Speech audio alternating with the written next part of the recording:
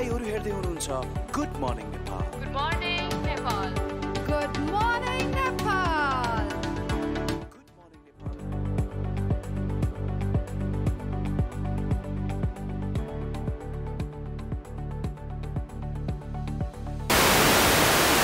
Good morning Nepal.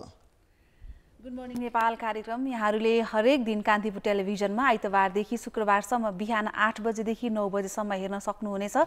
शनिबार भने brake हुने गर्दछ र त्यसै गरी तपाईँले हामीलाई देश बाहिर हुनुहुन्छ अथवा संसारभरि जहाँसुकैबाट पनि kantipurtv.com बाट प्रत्यक्ष रूपमा हेर्न सक्नुहुन्छ। र सँगैसँगै आज चैतको 13 गते र मार्चको 27 तारिक र यो सँगैसँगै चाहिँ आज चैत शुक्ल षष्ठी पनि हो। र यो कुरा म किन भन्दैछु भने सबिना, यो मिति चाहिँ अलिकति महत्त्वपूर्ण छ। अहिले धेरै जसो मान्छेहरूले ख्याल नगरेको कुरा, तर आजको दिन भनेको तिमीलाई थाहा छ वर्षमा हामीले कतिपल्ट दशैं मनाउँछौँ, छठ मनाउँछौँ? दशैं सामान्यतया अब हामीले सुनेको भनेको एउटा असोजमा र एउटा चैती दशैं सुनिन्छ।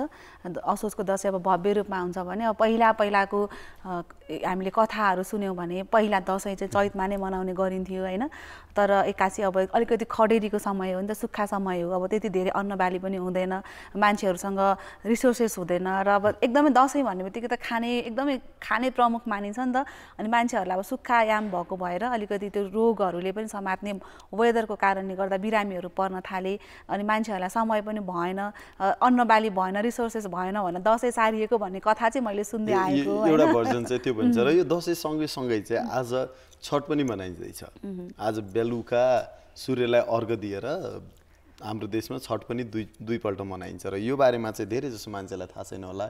यदि तपाईँ छठ पर्व मनाउनुहुन्छ भने आज बेलुका सूर्यलाई अर्घ दिएर छठ पर्व चाहिँ तपाईँहरूले मनाउन सक्नुहुन्छ। र यो सँगै सबिना तिमीले भने जस्तै चाहिँ यो अहिलेको जुन हाम्रो दशैंको कुरा गऱ्यौँ, आज चाहिँ शुक्ल षष्ठी भयो। शुक्ल अष्टमीको दिनमा चाहिँ चैते दशैं मनाइन्छ र नवमीको दिनमा भनेको चाहिँ रामनवमी भनेर नै भन्छौँ। यो चाहिँ रामले रावणमाथि विजय हासिल गरेको सेलिब्रेसनको बेलाको चाहिँ दशैं हो। र यो बेला पनि रामले रावणसँग युद्धमा जानुभन्दा अगाडि चाहिँ 9 दिनको दुर्गाको पूजा गरेर यसरी चाहिँ हामीले चैते दशैं मनाउने गर्छौँ। र चैते दशैंमा विशेष गरी रामको नै पूजा हुन्छ र भगवान रामको पूजा हुँदै गर्दाखेरि चाहिँ यो असत्यमाथि सत्यको जित हैन भन्ने किसिमले चाहिँ सेलिब्रेट गरिन्छ। र तिमीले भनेको भर्जनमा चाहिँ यो गर्मी महिनातिर आउनु लागेको बेलामा दशैं भनेर अत्याधिक खाएर बिरामी हुने भयो भनेर सरे भन्ने एउटा कथा पनि छ। अर्को चाहिँ विजय हासिल गरेर फर्किँदै गर्दाखेरि चाहिँ अब त्यो बेलाको समयमा त हैन रावणसँग प्लेन थियो, गुर्र उडाएर आउँथे, अरूले त सबैले हिँडेरै आउनु पर्यो। त्यो गर्दा फर्केर आउँदा सेलिब्रेसन गर्ने टाइमसम्म चाहिँ असोजको दशैं हुन्छ भन्ने खालको पनि छ। यस्ता थुप्रै व्याख्याहरू चाहिँ छन्। अब हाम्रो हरेक चाडको आफ्नै महत्त्व छ, त्यसको पछाडि आफ्नै खालका इतिहासहरू छन् हैन, जो मान्छेलाई एकदमै धेरै इन्ट्रेस्ट लाग्छ, उहाँले पढ्नु पनि हुन्छ। र हामीले यस्ता चाडपर्वहरू मनाइराख्दा, हाम्रा संस्कृतिहरू मनाइराख्दा चाहिँ हाम्रो आउने पुस्तालाई पनि यसका पछाडिका कारणहरू के हुन्, किन मनाइन्छ, यसमा के स्टोरीहरू छन् भनेर सुनाउन पनि जरुरी हुन्छ जस्तो लाग्छ। र त्यो भनिराख्दा अब कति धेरै स्टोरी, एउटा तिमीले भन्यौ एउटा स्टोरी होला, अरू थुप्रै स्टोरीहरू पनि हामी सुन्दै हुर्किँदै आएका छौँ हैन। कतिले फरक खालको पनि सुनिरहनु भएको छ। जे होस्, अब आज मिनी चैते दशैं पनि भनिन्छ, यहाँ सबैजनालाई शुभकामना पनि छ। अब कतिकोमा त अहिले पनि अब टाढा पुगेको फ्यामिलीहरू ग्यादर भएर मनाउने चलन पनि मैले देखेको छु। र सँगसँगै अब छठ पर्व जसले चाहिँ विशेष गरी तराई मधेसमा मनाइन्छ, अहिले त पहाडी क्षेत्रहरूमा नि मनाउन थालिएको छ। र अब कार्तिकमा मनाइन्छ, त्यो सबैजनालाई थाहा हुन्छ, अलिकति ठुलो स्वरूपमा मनाइन्छ। चैतमा मनाइन्छ भन्ने चाहिँ अलिक कमैलाई थाहा हुन सक्छ हैन। मलाई पनि भर्खरै मात्रै थाहा भयो यो चैतमा पनि छठ मनाइन्छ भनेर। र त्यो कार्तिकमा मनाउने र यसमा मनाउनेमा खासै फरक छैन। त्यो जुन पनि विधिहरू छन्, जेको लागि मनाइन्छ, अब आफ्नो परिवारको महत्त्व उस्तै छ। प्रसारको कुराहरू हुन्छ, मान्छेलाई जानकारीको बारेमा चाहिँ अलिक कम। चैते दशैं पनि अब हुन त 10 दिनकै दशैं हो, तर हामीले जम्मा 2 दिन सेलिब्रेट गर्छौँ हैन। एक दिन हामी नवमीमा सेलिब्रेट गर्छौँ भने एक दिन हामी अष्टमीमा हामी सेलिब्रेट गरिराखेका हुन्छौँ। यसरी चाहिँ 2 दिन मात्रै सेलिब्रेट हुन्छ। अब यो दशैंको माहौल र जहिले पनि चाडबाडको कुराहरू आउँदाखेरि चाहिँ सबिना, मैले चाहिँ देखेको है, दशैं भन्ने बित्तिकै मौसम क्लियर हुन्छ कि तिमीले ख्याल गराछौ कि छैनौ? मौसम त्यो हुन्छ पनि र सँगसँगै मलाई कहिलेकाहीँ चाहिँ आफ्नो फिलिङ्सको कुरा पनि लाग्छ। म दसैँ आउँदै गर्दाखेरि यो चैते दसैँ भइहाल्यो, अब असोजमा होइन, दसैँको कस्तो दसैँ जस्तो मौसम, अब दसैँ आयो भनेर त हामीले पनि फिल त्यो दसैँकै भाइसमा हेर्छौँ क्या। हाम्रो त्यो कहिलेकाहीँ हामीले सोच्ने फिलिङ्सले पनि फरक पार्छ नि, वरिपरिको वातावरण कस्तो छ भनेर होइन। त्यही भएर पनि अहिले मौसम पनि सफा छ होइन, एकदमै अहिलेको यो चैते दसैँ मनाइराख्दा चाहिँ काठमाडौँमा चाहिँ त्यस्तो धेरै गर्मी पनि छैन होइन, अलिकति चिसो नै छ। सो आज जसले यो कति ठाउँमा त चैते दसैँ मान्नु पनि हुन्छ, मैले मनाएको देखेको पनि छु होइन, र कुनै कुनै सानो सानो लेभलमा भए पनि केही न केही गरेर मनाइरहनु भएको हुन्छ। यहाँहरू सबैजनालाई शुभकामना। जसले छठ पूजा गर्नुहुन्छ, छठ मनाउँदै हुनुहुन्छ तराई मधेस विशेष गरी, र जहाँ बसेर जसरी मनाउँदै हुनुहुन्छ यहाँहरू सबैजनालाई हाम्रो तर्फबाट शुभकामना। र जुनसुकै चाड जुनसुकै फर्ममा मनाए पनि, जहाँ मनाए पनि, जुनसुकै जात धर्मले मनाए पनि, त्यसको एउटै नम्स भनेको चाहिँ एक आपसको बिचको माया प्रेम सद्भाव, जो हाम्रो नेपालीहरूको सबभन्दा ठुलो स्ट्रेन्थ हो र हामीलाई जोड्ने काम पनि गर्छ। र म त तराईमा हुर्किएको, छठ भन्ने बित्तिकै यति धेरै एक्साइटमेन्ट हुन्छ होइन अहिले पनि, र अरू बेला पनि एकदमै धेरै मिस हुन्छ। र सबै समुदायलाई, सबै धर्म मान्ने मान्छेहरूलाई, फरक फरक जातिहरूलाई एक ठाउँमा ल्याएर त्यो माया प्रेम साटासाट गर्ने चाड हो। हाम्रा सबै चाडको नम्स त्यही भएको भएर यहाँहरू सबैजनालाई हाम्रो तर्फबाट फेरि पनि शुभकामना छ। र पक्कै पनि यो शुभकामना सँगै मैले मौसमको कुरा चाहिँ गरेँ सबिना, र मौसमसँगै चाहिँ आज सूर्योदय र सूर्यास्तको पनि एकदम महत्त्व हुन्छ। हामीले पूजा नै सूर्यको गर्ने भएको भएर आज सूर्योदय 5:55 भएको थियो भने सूर्यास्त 6:24 हुँदैछ। तपाईँले सूर्यको पूजा गरेर आजको छठ पर्व मनाउँदै हुनुहुन्छ भने यो समय चाहिँ ख्याल गर्नुहोस्, सूर्यास्त 6:24 हुँदैछ। सो आजको वेदर कस्तो छ त? अब आजको वेदरले के भन्छ? अब सबैजना चाडबाड मनाउँदै हुनुहुन्छ, कतिजना ट्राभल गर्दै हुनुहुन्छ होइन।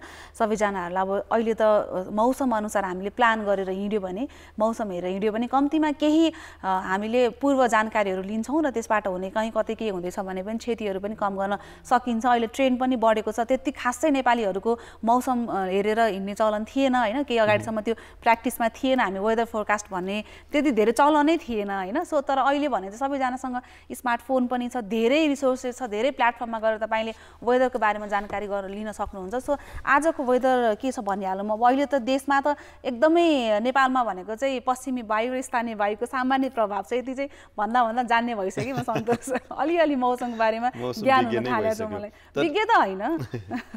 त्यही अब आज नेपालको मौसमको कुरा गर्ने भने विभिन्न क्षेत्रहरूमा विभिन्न देशभरि नै आज अलिअलि बादल लागे पनि मौसम चाहिँ खुला नै रहनेछ। हाम्रो विराटनगरदेखिको मैले सुरु गर्छु। विराटनगरको अधिकतम तापक्रम 32 डिग्री सेल्सियस हुन्छ भने न्यूनतम 19 डिग्री सेल्सियस छ। त्यसै गरी देशभरिकै सबैभन्दा गर्मी चाहिँ आज जनकपुरमा हुँदैछ। अधिकतम तापक्रम 33 डिग्री सेल्सियस छ भने न्यूनतम तापक्रम 18 डिग्री सेल्सियस छ। त्यसै गरी काठमाडौँमा भने 26 डिग्री र 10 डिग्री। काठमाडौँको मौसम भन्ने बित्तिकै छुट्टै भाइब्स आउँछ। र त्यसै गरी पोखरामा 24 डिग्री सेल्सियस अधिकतम र 13 डिग्री चाहिँ न्यूनतम छ। पोखराको टेम्परेचर पनि एउटा चाहिँ मन पराउने टेम्परेचर नै मानिन्छ देशभरि नै। र तर हेटौडामा भने दिउँसोतिर अलिकति हावा वायुको प्रभाव चाहिँ देखिनेछ र त्यसले गर्दाखेरि हेटौडाको आजको अधिकतम तापक्रम 28 डिग्री सेल्सियस र न्यूनतम 15 डिग्री सेल्सियस हुन्छ।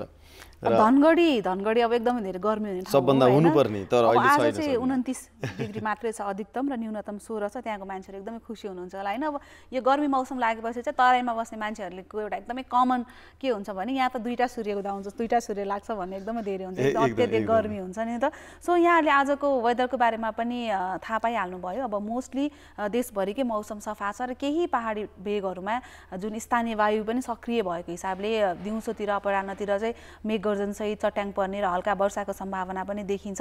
र त्यो स्थानीय वायुको प्रभाव हुँदाखेरि चाहिँ तराईहरूमा पनि हावाहुरी लाग्ने त्यस्तो हुनसक्छ।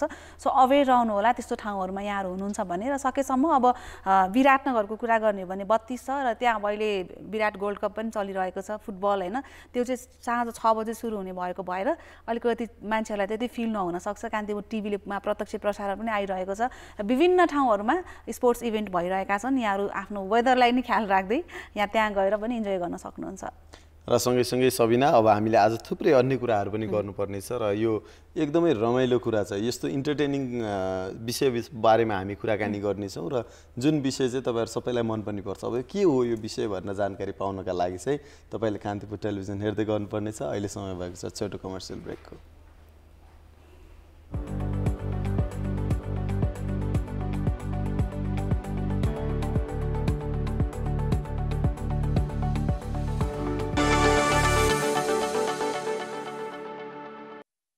ब्रेकपछि यहाँहरूलाई फेरि स्वागत छ। गुड मर्निङ नेपाल हेर्दै हुनुहुन्छ र ब्रेकमा जानु अगाडि सन्तोषले एकदमै आज रमाइलो इन्ट्रेस्टिङ टपिकमा हामी कुराकानी गर्दैछौँ भनेको के हो र? आज एकदमै महत्त्वपूर्ण भनेको इन्टरटेनमेन्ट नै हो। आज विश्व रङ्गमञ्च दिवस, वर्ल्ड थिएटर डे भन्छ र थिएटर भन्ने बित्तिकै सबिना तिमीलाई के याद आउँछ? थिएटर भन्ने बित्तिकै सबैजनाले सोच्ने भनेको अब एकदमै त्यो हुन्छ नि, त्यो कलाको के भन्ने खानी हुन्छ नि, रियल कलाकारहरूको रियल अभिनय हुन्छ नि, त्यो फिल गर्ने कुरा। र कतिजनाहरू त एकदमै थिएटर लभर पनि हुनुहुन्छ, एकदमै रेगुलर गएर त्यहाँ नाटक हेर्ने कति धेरै अडियन्स हुनुहुन्छ। अहिले त नेपालमा पनि एकदम धेरै क्रेज छ, युवा पुस्ताहरूमा पनि आकर्षण छ, बढ्दो छ होइन। कोभिडको समयमा केही प्रभावित भएका थिए तर बिस्तारै त्यो रिफर्म भइरहेको छ। सबैभन्दा पहिले हाम्रो तर्फबाट जो रङ्गमञ्चमा हुनुहुन्छ, रङ्गमञ्चसँग जोडिएको हुनुहुन्छ, कलाकार हुनुहुन्छ, त्यति लामो समयदेखि यहाँहरूले योगदान गर्नुभएको छ। रङ्गमञ्च भनेको चाहिँ समाजको एक्सरे भनिन्छ नि, समाजमा के भइरहेको छ र लाइफमा के भइरहेको छ त्यो चाहिँ कलाको माध्यमबाट दर्शाउने भनिन्छ नि होइन। सो एउटा गभर्मेन्टलाई, सरकारलाई पनि अवेर गराउने कि यस्तो भइरहेको छ, समाजका आम मुद्दाहरू उठाउने, त्यो भनेर त्यो प्लेटफर्मको रूपमा पनि चिनिन्छ। र सुरुवाती जति अहिले त एकदमै धेरै अरू प्लेटफर्महरू छन्, अरू माध्यमहरू छन् मनोरञ्जनका होइन, त्योभन्दा अगाडि चाहिँ रङ्गमञ्चले एउटा समाजलाई क्लिन राख्नको लागि, समाजमा रूपान्तरण गर्नको लागि एकदमै ठुलो भूमिका निर्वाह गरिरहेको थियो र अझै गर्दै पनि आइरहेको छ। सो सबैभन्दा पहिले सम्पूर्ण रङ्गकर्मीहरूलाई हाम्रो तर्फबाट धेरै धेरै शुभकामना र यहाँहरूले जसरी समाजको ऐना देखाइरहनु भएको छ त्यसको लागि पनि हाम्रो तर्फबाट धन्यवाद छ। र सँगैसँगै सबिना, यो रङ्गमञ्चको कुरा गर्दै गर्दाखेरि मलाई चाहिँ रङ्गमञ्च भन्ने बित्तिकै आफूले स्कुलको बेलामा सानो नाटकहरू गरेको याद आउँछ होइन। त्यो बेलामा हामी त भर्खर बच्चै थियौँ, हामीलाई धेरै कुरा थाहा हुन्थेन। अनि अहिले त यस्तो डेभलपमेन्ट भइसकेको छ कि धेरै कुराको, जसले गर्दाखेरि हामीले मुभिजहरूमा, सिरिजहरूमा सबै कुरा चाहिँ सजिलै हेर्न पाउँछौँ। तर आजभन्दा धेरै 100औं वर्ष अगाडि चाहिँ जहिले पनि नाट्य रूपान्तरण नै हुन्थ्यो। त्यसमा चाहिँ रङ्गमञ्चमा आर्टिस्टहरूले नै पर्फर्म गरेर नै के भन्छ समाजलाई तिमीले भने जसरी नै चित्रण गरिरहेको हुन्थ्यो। यो चाहिँ एकदम लामो इतिहास बोकेको कुरा हो। तर सेलिब्रेसन चाहिँ यसको कहिलेबाट सुरु भयो भने 1962बाट बल्ल सुरु भयो र आज 61औं रङ्गमञ्च दिवस हामीले मनाउँदैछौँ। र यो 61औं रङ्गमञ्च दिवस मनाउँदै गर्दा मार्च 27 को दिनमा आज विश्वभरि नै विभिन्न देशहरूमा, विभिन्न ठाउँहरूमा चाहिँ यसका लागि विभिन्न कार्यक्रमहरू भएर मञ्चनहरू पनि भइरहेका छन्। नेपालमै पनि केही भइरहेका होलान् जसको बारेमा हामी जानकारी पनि गराउनेछौँ तपाईँहरूलाई। र विशेष मलाई चाहिँ रङ्गमञ्च भन्ने बित्तिकै कस्तो लाग्छ भने हामी युजुअली मुभीमा हेर्दै गर्दाखेरि त एउटा कुरालाई कतिचोटि मिलेन भनेर हामीले रिटेक गर्न पाउँछौँ होइन, रेकर्डेड कुराहरू हुन्छ। रङ्गमञ्च भनेको चाहिँ यस्तो हो कि त्यो आर्टिस्टले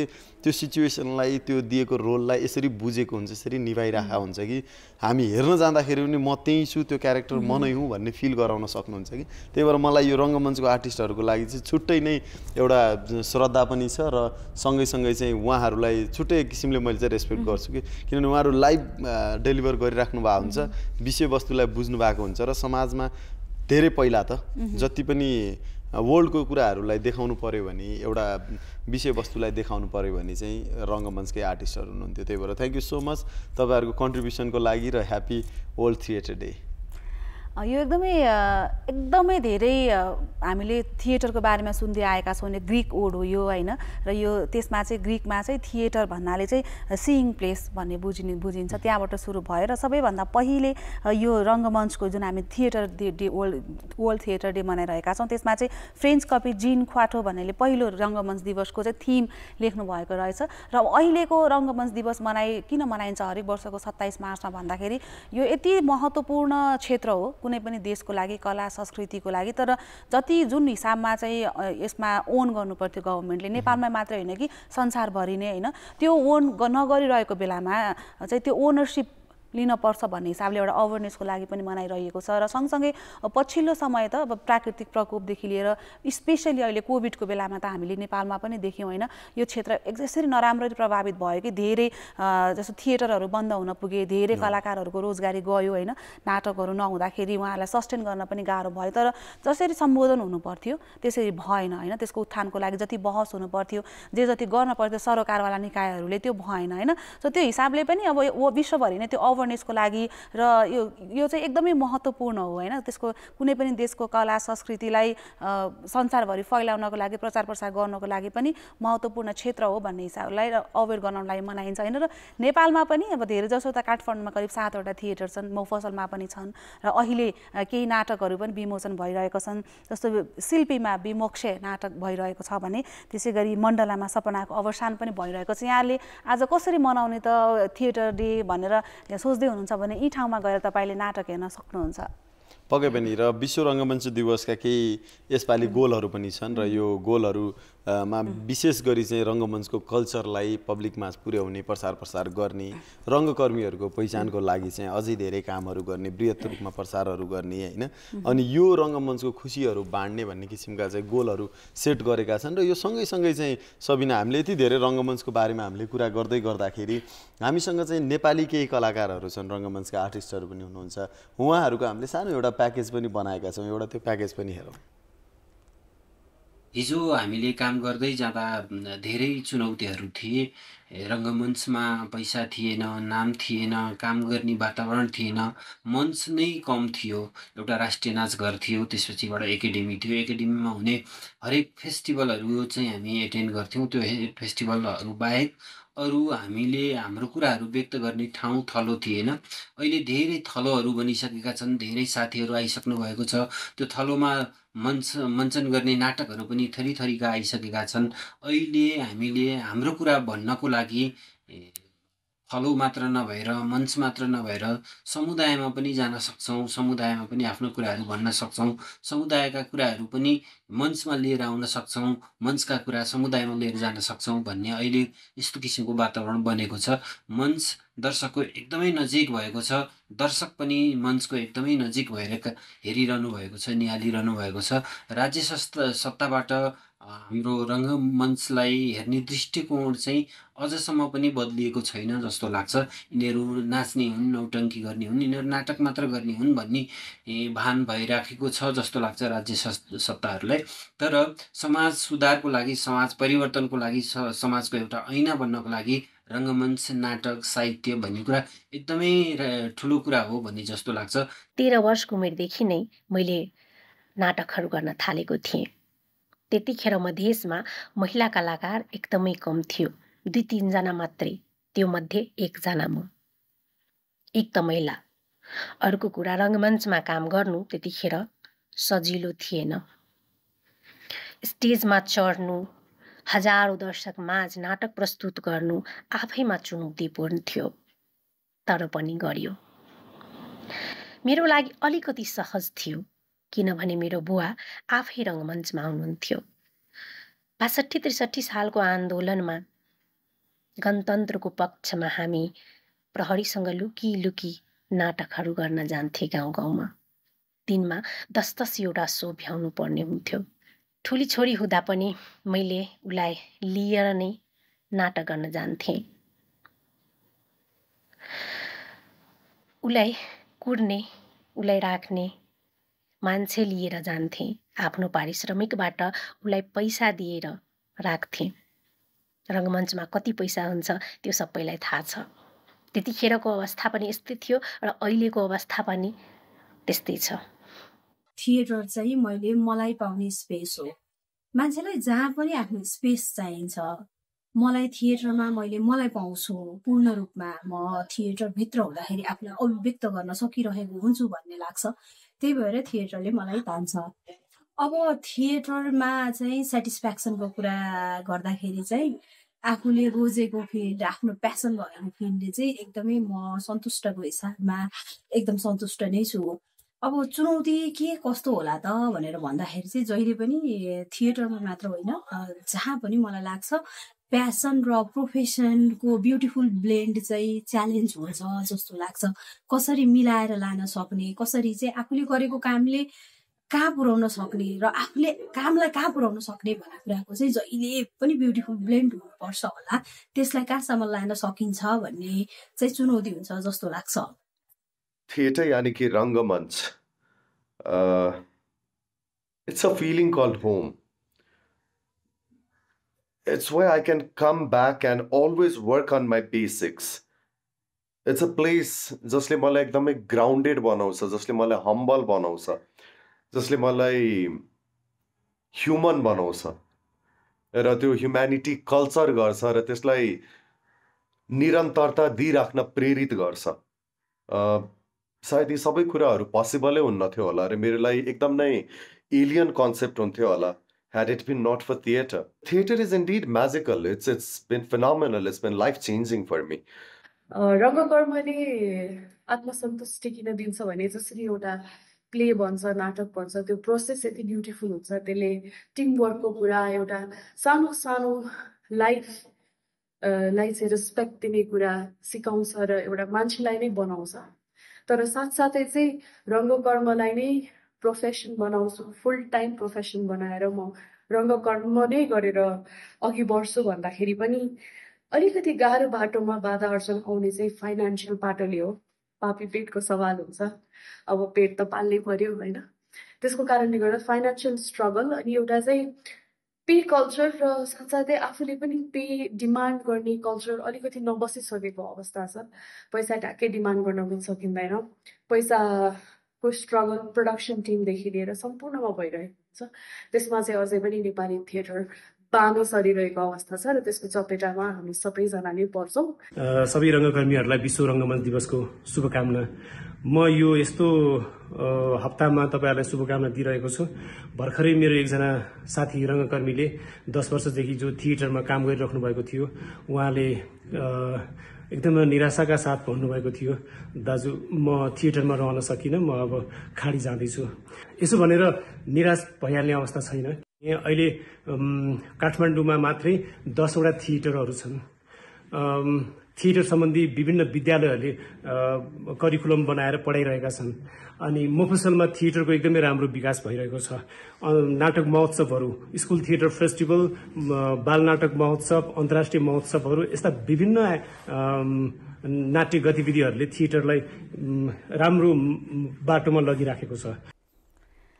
अब हामीले यो आज केही युवा रङ्गकर्मीहरूको एक्सपिरियन्स पनि सुन्यौँ र उहाँहरूले भनिराख्दाखेरि नेपालमा अहिले ठ्याक्कै अहिलेको सिनारियोमा कस्तो छ, नाटकहरू कसरी चलिरहेका छन्, रङ्गकर्मीहरूको अब सिचुएसन के छ भन्ने बारेमा पनि हामीले बुझ्यौँ। र धेरैको कन्सर्न भनेको चाहिँ यो अझै पनि व्यावसायिक नहुँदा फाइनेन्सियली गाह्रो भइरहेको उहाँहरूको कमन एउटा भाव थियो भने सँगसँगै अब ट्रेनहरू चेन्ज भइरहेको छ, महिला रङ्गकर्मीहरू आउने क्रम पनि बढ्दो छ र अहिले त युवा पुस्ता पनि कहाँ जाने घुम्न, पहिला अब मुभी जाने अथवा कहीँ घुम्न जाने भन्दा पनि थिएटर जाउँ न, यो नाटक लागिरहेको छ, यो हेरौँ भनेर एकदमै धेरै कुरा हुन्छ, जानुहुन्छ हामीले हेर्दाखेरि होइन।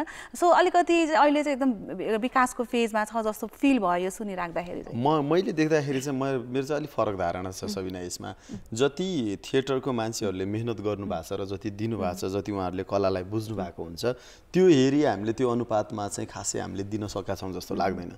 थिएटर जाने र थिएटर हेर्ने मान्छेहरू चाहिँ लिमिटेड छन्। हुन त हामीलाई चाहिने सिट सङ्ख्या पनि सानो नै हुन्छ, तर जति थिएटरले माया पाउनुपर्ने हो त्यो चाहिँ पाएकै छैन भन्छु म। अब यसमा सायद त्यो सरकारी तौरबाट होस् अथवा पब्लिकको तौरबाट होस् होइन। मैले बाहिरको थिएटरहरू पनि हेर्ने मौका पाएको थिएँ कि म थाइल्यान्डको एउटा थिएटरमा जाँदै गर्दा, सानो अनुभव तिमीलाई भन्छु, त्यो थिएटरमा मान्छेहरूले टिकट पाउँथेन कि। अनि त्यो टिकट नपाइसकेपछि उनीहरूले 2 दिन 3 दिन 4 दिन 5 दिन पछिको चाहिँ बुकिङ गर्नुपर्ने। हामी जाँदाखेरि पनि हामीले 1 दिन हेर्न जाँदाखेरि 4 दिन पछिको बल्ल टिकट पाएको थियौँ।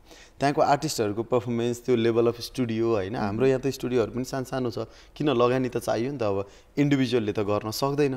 अनि त्यो ठुल्ठुलो स्टुडियोमा त्यहाँको आर्टिस्टहरूलाई इभन सो सकिसकेपछि गर्ने सम्मान सबै कुरा हेर्दाखेरि जसरी उनीहरूले धार्मिक कुराहरूलाई, समाजको कुराहरूलाई चित्रण गराएको छन्, त्यो छुट्टै रेस्पेक्ट चाहिँ एउटा कल्चर छ कि। अनि युरोपतिर त थिएटरको विशेष गरी तिम्रो फ्रान्सतिर यतातिर चाहिँ त्यो छुट्टै नै कल्चर छ।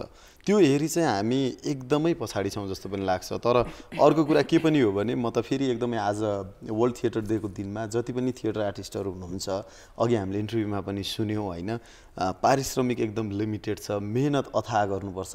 लगातार 15 दिन सो भयो भने 15 दिनसम्म तिमी न निन्द्रा न भोक न थकाइ, हातखुट्टा मर्क्यो, जियोस् आफ्नो डेलिभर गर्नु पऱ्यो कि।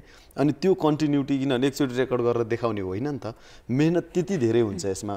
हरेक पल्ट चाहिँ तिमीले सिचुएसन वाइज आफूलाई चेन्ज गर्नुपर्ने हुनसक्छ। त्यो उहाँहरूले नै ध्यान दिएको हो नेपालमा चाहिँ मलाई त्यस्तो लाग्छ तर यसलाई अलिकति अझै प्रमोट गर्नुपर्छ प्रवर्धन गर्नुपर्छ त्यसका लागि चाहिँ हामी एज अ दर्शक हामीले प्रमोट गर्नुपर्छ गभर्मेन्टले एउटा रोल प्ले गर्ला र सबभन्दा महत्त्वपूर्ण चाहिँ यो फिल्डमै लागेका मान्छेहरूले चाहिँ यसलाई अझै कन्टिन्यू गरेर अझै सशक्त रूपमा अगाडि आउनुपर्छ जस्तो लाग्छ एक्ज्याक्टली र अहिले सन्तोषले भने जस्तो बाहिरतिर टिकट एकदमै हाउसफुल हुन्छ भने केही नाटकहरूमा हामीले नेपालमा पनि त्यो देखेका छौँ होइन र मलाई चाहिँ थिएटरको एकदमै राम्रो लाग्ने भनेको त्यो डिसिप्लिन होइन त्यो ठ्याक्क जुन टाइमिङ हो त्यहाँ जुन खालको सिस्टम हुन्छ नि त्यो सबै ठाउँमा भयो भने चाहिँ कस्तो मजा हुन्थ्यो होला सो आज हामी अब एकदम कलाकारसँग कुरा पनि गर्नेछौँ अझ बढी हामीले त आफ्नो हामीले देखेको हामीले भोगेको र हामीले पढेको सुनेको एक्सपिरियन्स गरेको कुराहरू सेयर गऱ्यौँ एउटा अडियन्सको रूपमा होइन सो आज हामी रङ्गकर्मीसँगै कुराकानी गर्नेछौँ ठ्याक्कै नेपालको अहिलेको रङ्गमञ्चको सिनारियो के छ कलाकारहरूको अवस्था के छ कतिको हामी प्रोग्रेस गरिरहेका छौँ सबै कुराहरूमा डिटेल्समा कुराकानी गर्नेछौँ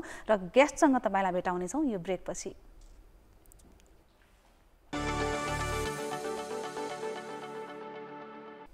ब्रेकपछि फेरि स्वागत छ यहाँहरूलाई गुड मर्निङ नेपाल हेर्दै हुनुहुन्छ र आज हामीले ब्रेकमा जानु अगाडि र सुरुवातदेखि नै कुराकानी गरिरहेका छौँ आज वर्ल्ड थिएटर डे हो अनि त्यसैको विषयमा हामी डिटेल्समा कुराकानी गर्छौँ गेस्टसँग भेटाउँछौँ भनेका थियौँ ब्रेक अगाडि हामीसँग स्टुडियोमा गेस्ट आइसक्नु भएको छ र आज हामीसँग हुनुहुन्छ थिएटर आर्टिस्ट तथा डिरेक्टर आकाङ्क्षा कार्की स्वागत छ यहाँलाई थ्याङ्क यू स्वागत छ आराम हुनुहुन्छ हजुर आराम सबैभन्दा पहिले यहाँलाई धेरै धेरै शुभकामना यो थिएटर डेको हजुर तपाईहरुलाई पनि र सबै रङ्गमञ्चका साथीहरूलाई पनि ह्यापी वर्ल्ड थिएटर डे भन्न चाहन्छु यो दिवस मनाइराख्दा हामी कति धेरै दिवसहरू मनाउँछौँ होइन कुनै एउटा काम गर्नको लागि स्पेसल डे नचाहिएला तर पनि केही दिवसहरू चाहिँ साँच्चीकै महत्त्वपूर्ण हुन्छ होइन तपाईँ कलाकारको रूपमा यो थिएटर डेलाई कसरी एक्सप्लेन गर्नुहुन्छ तपाईँहरूको लागि किन महत्त्वपूर्ण छ यो आजको दिन हजुर लाइक यो 27 मार्च भनेर चाहिँ अब अङ्ग्रेजीमा त्यो डेट छ नि त होइन जहिले पनि आफूले चाहिँ वर्षभरि गरिरहेको कामहरू मूल्याङ्कन गर्ने होइन अनि के कस्तो कामहरू भयो नेपाली रङ्गमञ्चमा अथवा विश्वभरि के कस्तो काम भयो होइन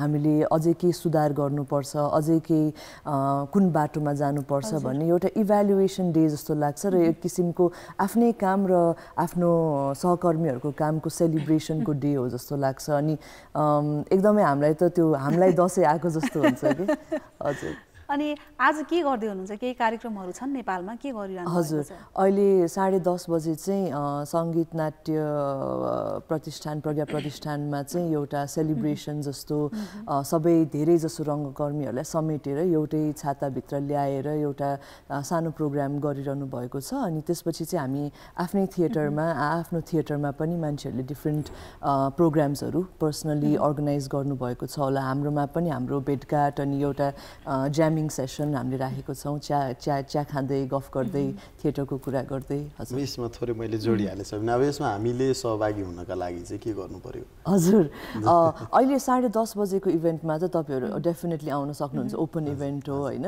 अनि समावेश हुनको लागि चाहिँ अब अघि तपाईँहरूले मेन्सन गर्नुभयो अहिले सहरमा 2टा नाटकहरू चलिरहेको छ विमोक्ष शिल्पीमा र एउटा सपनाको अब डेथ अफ अ सेल्सम्यानको एडाप्टेसन हो अनि मैले 2टै नाटक हेरिसकेँ एकदम ब्युटिफुल छ 2टै नाटक so as a day celebrate गर्नको लागि यो नाटकहरू हेर्न सकिन्छ एउटा ठाउँमा चाहिँ बिदा हो आज एक्चुअली सो शिल्पीमा चाहिँ जान सक्नुहुन्छ जस्तो मलाई जहिले पनि त्यो सोध्न मन लाग्ने प्रश्न चाहिँ क्या विशेष गरी थिएटरमा रङ्गकर्मीहरू अरूले एक्ट गरेको नाटकहरू हेर्न जाँदाखेरि चाहिँ त्यो आफूलाई कतिको फिल गर्नुहुन्छ कि गर्नुहुन्न होइन डेफिनेटली मैले भर्खरै मैले हिजो हो कि अस्ति हेरेको डेथ अफ अ सेल्सम्यान एउटा सपनाको अवसान अनि एकदमै म आफै पनि एक्टर भएको कारणले चाहिँ एकदमै त्यो नस्टाल्जिक हुने एकदमै मिस हुने होइन किनभने मेरो एक्टिङ जर्नी त म सानै उमेरदेखि सुरु भएको म एकदम इन्ट्रोभर्टेड पर्सनालिटी भए पनि एक्ट गर्न चाहिँ त्यो kind of like I belong here जस्तो लाग्ने नि त होइन अनि एक्ट गर्दाखेरि एक किसिमको गुड जेलेसी हुन्छ नि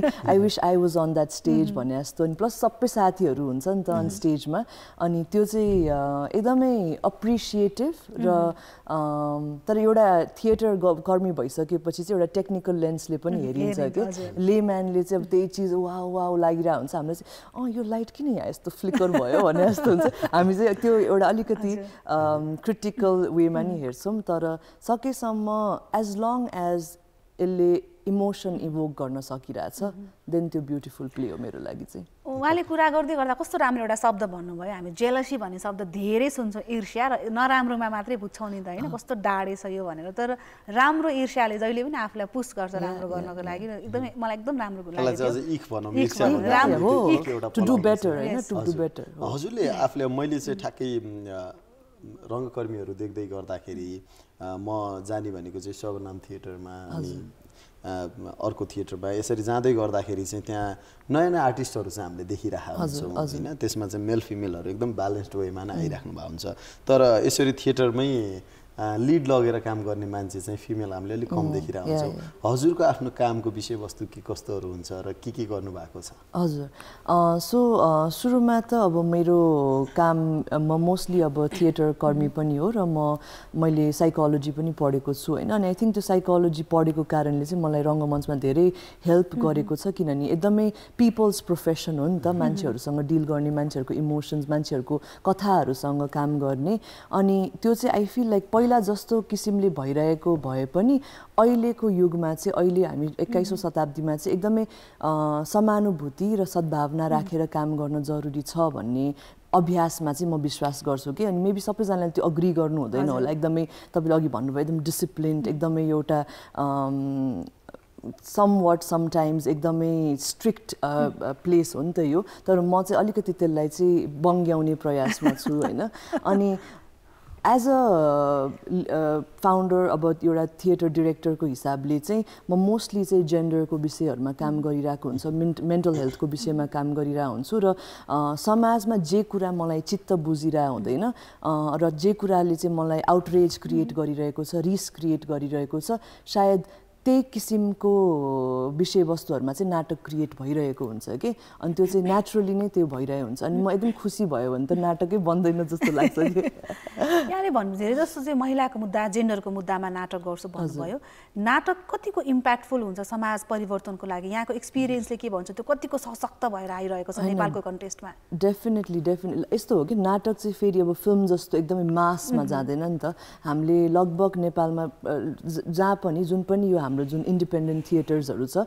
तपाईँले अघि भन्नु 6-7 वटा छ काठमाडौँमा अनि बाहिर मोफसलमा पनि साथीहरूले प्रयास गरिरहनु भएको छ होइन एउटा हलको क्यापेसिटी कति हुन्छ 100-150 होइन अनि हामीले काठमाडौँमा अनलाइक बाहिरको थिएटर्सहरू हामी 3 weeks 1 monthसम्म पनि कहिलेकाहीँ नाटक रन गर्छौँ त्यो भनेको म्याक्सिमममा गए पनि 1500-2000 अडियन्स हो होइन अथवा 2500 होइन तर फिल्मको त कति लाखौँमा हुन्छ नि त अडियन्स होइन तर एटलिस्ट त्यो 1500-2000मा पनि 5 जनाको मनस्थिति केही चेन्ज भयो उनीहरूको सोच्ने तरिका चेन्ज भयो जुन चाहिँ भएको छ कि कतिजनाले हामीलाई नाटक हेरेपछि आएर एकदमै थ्याङ्क यू भन्नुभएको छ लाइक हुन्छ नि एकदमै रुनु भएको छ त्यहाँ बसेर एकदमै कथार्सिस महसुस गर्नुभएको छ नाटकको चाहिँ beauty if it's able to touch you होइन त्यो मान्छेमा एक किसिमको एकदमै भित्रबाट परिवर्तन गर्ने एउटा खुबी छ अनि आई थिङ्क मासमा नभए पनि if it is able to touch 5 people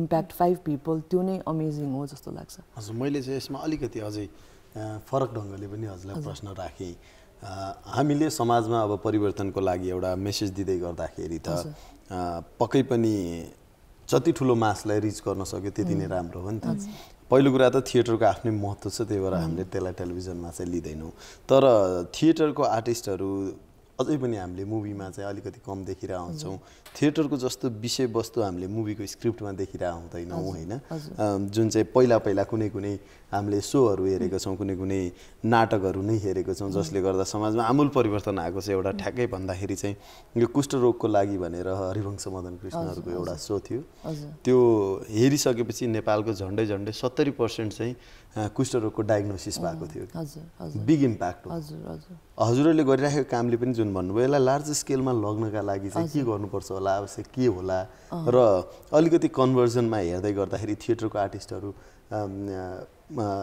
ठुलो पर्दामा जाँदै गर्दाखेरि त्यति धेरै सफल भएको पनि देखिँदैन होइन उहाँहरूको एक्टिङ वाइज चाहिँ एकदम राम्रो छ मुभीमा एउटा किसिमको कामनेस खोजिरहेको हुन्छ हाम्रो थिएटरबाट चाहिँ अलि अझै लाउडनेस आउँछ होइन त्यो ब्यालेन्स चाहिँ के कसरी मेन्टेन गर्न सकेला किनभने अल्टिमेटली त हामीले जति चाँडो यो परिवर्तनका लागि सन्देशहरू दिन सक्यौँ जति धेरै मासलाई दिन सक्यौँ त्यही राम्रो होइन र हजुर थिएटरमा चाहिँ जहिले पनि के हो भने अराउन्ड द वर्ल्ड काठमाडौँ नेपालमा मात्रै होइन कि अराउन्ड द वर्ल्ड नै यो एकदमै लिमिटेड पिपलको लागि नै बनाइएको फर्म होइन यो क्वारेन्टिनको बेलामा कोभिडको बेलामा अब के गरेर बस्ने त भन्ने हिसाबले चाहिँ हामीले पहिला रेकर्ड गरेको नाटकहरू चाहिँ अब घरमै बसिरहेछ सबैजना मान्छे देखाउँ न त युट्युबबाट लाइभ स्ट्रिम गरेर देखाउँ न त भनेर त्यो एउटा अभ्यास पनि नगरेको होइन तर त्यो मजै नआउने के त्यो मजा आउँदैन कतिजना यो हामी अनि युट्युब हाम्रो प्लेमा नि पोस्टहरूमा पनि अब बाहिर विदेशमा बसेको साथीभाइले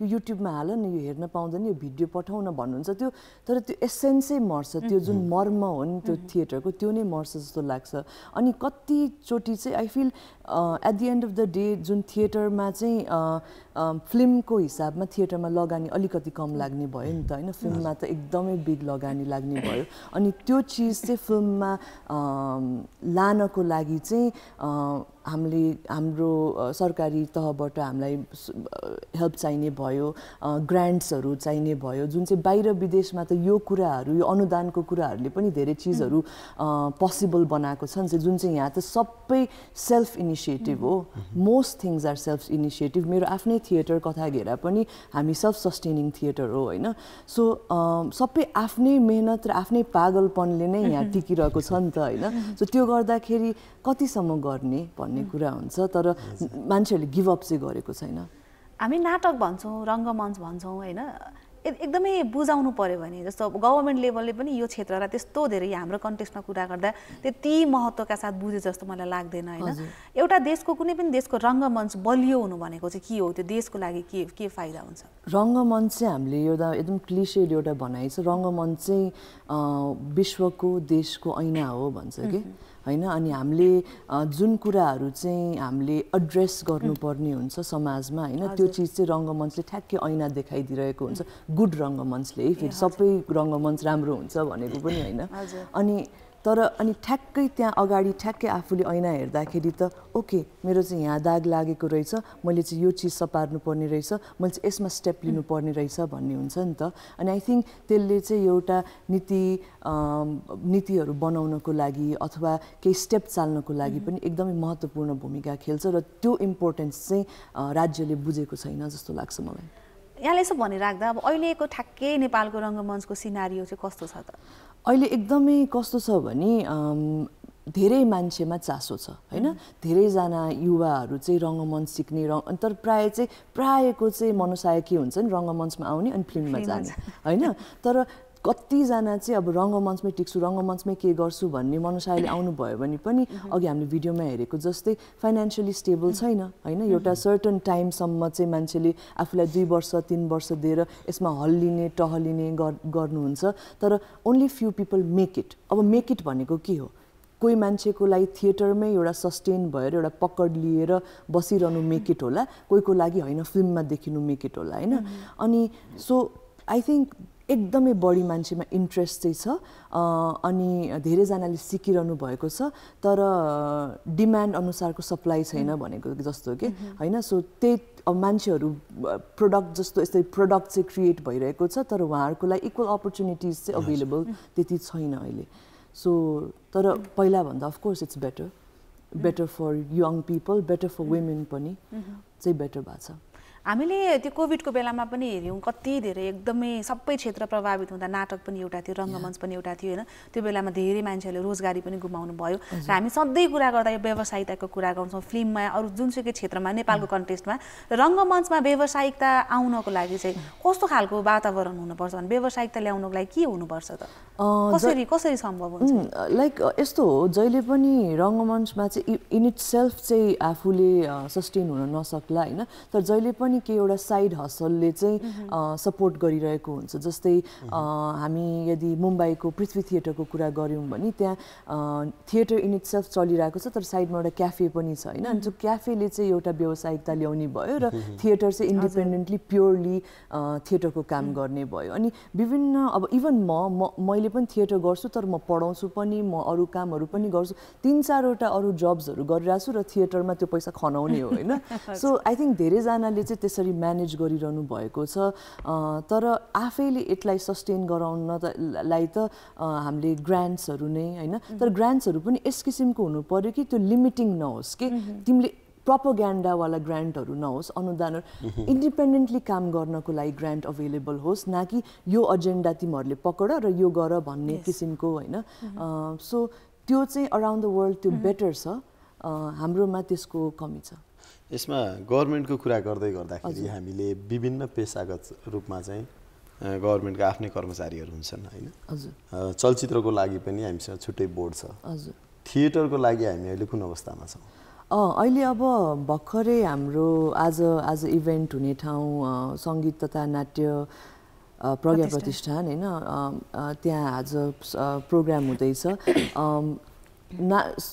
थिएटरको लागि संस्था नभएको होइन, तर संस्था भए तापनि समवाट हामीलाई चाहिँ अभिभावकत्व चाहिँ मिस भएको चाहिँ एकदमै महसुस हुन्छ होइन। सिनियरहरू हुनुहुन्छ, तर स्टिल विश्वास नलाग्ने र गएर कुरा राख्ने ठाउँ पनि नभएको जस्तो हुने कि ट्रस्ट नहुने जस्तो, अथवा मेरो कुरा सुनिन्छ र जस्तो चाहिँ महसुस हुन्छ। र होपफुली अबको फ्युचरमा चाहिँ त्यो परिवर्तन हुन्छ, कम्युनिकेसन गर्ने वातावरण चाहिँ क्रिएट हुन्छ भन्ने चाहिँ धेरै युवा पुस्ताको चाहिँ एकदमै इच्छा हो। अन्त्यमा अब दर्शकहरूको टेस्ट कस्तो पाइरहनु भएको छ, हाम्रो नाटकहरू कसरी परिवर्तन भइरहेका छन्, कतिको आकर्षण बढ्दो छ, र स्पेसली कलाकारको कुरा गर्दा फिमेल आर्टिस्टहरू कतिको आइरहनु भएको छ? हजुर, फिमेल आर्टिस्टहरू अहिले एकदमै स्पेसली यङ उमेरमा चाहिँ एकदमै धेरै आइरहनु भएको छ। पहिला त अब हामीले हाम्रो एकदमै भेटरन एक्ट्रेसेसहरूको कुरा सुन्ने हो भने त ल कोही थिएटरमा गयो भने त यो त बिग्री, यो त अब नौटङ्की गर्ने भयो, यो त एकदमै नर्तकी भयो भन्ने हिसाबको हुन्थ्यो। अहिले चाहिँ पेरेन्ट्सहरूले पनि बुझिरहनु भएको छ theatre is a beautiful thing. Theatre चाहिँ एउटा प्रोफेसन मात्रै नभएर एउटा ब्युटिफुल लाइफस्टाइल हो। यसले तपाईँलाई एडजस्ट गर्न सिकाउँछ, यसले तपाईँलाई एम्पथी सिकाउँछ, यसले तपाईँलाई हरेक किसिमको चुनौतीसँग पार गरेर अगाडि बढ्न सिकाउँछ। किनभने हामी एकदम अभावमा काम गरिरहेको हुन्छ नि, स्क्रैचबाट सुरु भइरहेको हुन्छ नि त होइन। सो वुमेनहरूलाई आउनको लागि अहिले सजिलो छ होइन, तर सस्टेन हुनको लागि चाहिँ गाह्रो छ। किनभने एउटा उमेरमा पुगेपछि चाहिँ व्यवहार होइन, कतिजना बिहा गर्नुहुन्छ होला, कतिजना अरू पढाइ गर्न जानुहुन्छ होला। सो सबै जिम्मेवारी र त्यो चिजहरू यदि राम्रो सपोर्ट सिस्टम भएन भने, राम्रो बुझ्ने फ्यामिली अथवा पार्टनर भएन भने चाहिँ सस्टेन हुन चाहिँ धेरै धेरै गाह्रो छ। अहिले पनि दर्शकहरू आउने क्रम पनि बढ्दो छ अहिले डेफिनेटली। अहिले दर्शकहरूलाई पनि एकदमै एक्साइटिङ छ र अहिले जुन थिएटरहरू छ होइन, यदि क्वालिटी थिएटर भइरहेछ भने डेफिनेटली त्यहाँ गुड अडियन्स हुन्छ, तर हामीले क्वालिटी थिएटर चाहिँ बनाउन सक्नु पर्यो। पक्कै पनि धेरै धेरै धन्यवाद। हामीले थिएटर बारेमा थुप्रै कुराहरू गर्नुपर्ने हुन्छ, तर आजको यो संवादले पनि केही न केही मेसेज दियोस् र विशेष गरी चाहिँ म नेपाल सरकारलाई ठुल्ठुला थिएटरहरू बनाइदियोस्, जसले गर्दा हजुरहरू जस्तो रङ्गकर्मीहरूले अथवा रङ्गमञ्चमा काम गर्न खोजिराख्नुभएका मान्छेहरूको लागि पनि एउटा अवसर बनोस्। यसलाई सरकारी तौरबाटको सँगै चाहिँ हामी पब्लिक माझबाट पनि हामी सबैले हेर्न गइदिने, त्यो कुरामा आफ्नो इनपुटहरू दिइदिने र त्योबाट महसुस गरेर आफूलाई परिवर्तन गर्न सक्यौँ भने रङ्गमञ्च त्यसै नै सफल हुन्छ, आफै रङ्गीन हुन्छ होइन त। सो आजको लागि समय सकियो, भोलि फेरि हामी नयाँ विषयवस्तुका साथ उपस्थित हुनेछौँ। तबसम्मका लागि हामी सबैजना बिदा माग्छौँ। नमस्ते, शुभ दिन। नमस्ते।